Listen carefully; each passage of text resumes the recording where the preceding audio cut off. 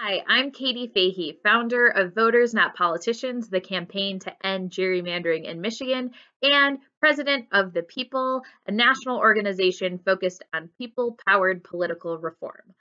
I'm an independent and I live in Michigan, which means that I get to vote in our primaries.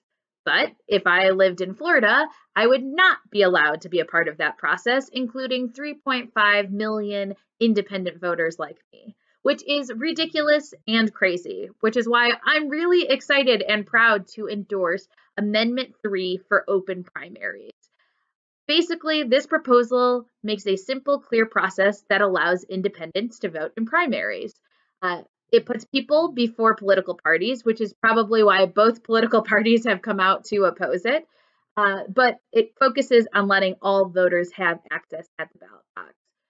I'm excited to also be joining All Voters Vote, Florida Open Primaries, and Students for Open Primaries in our support of Amendment 3.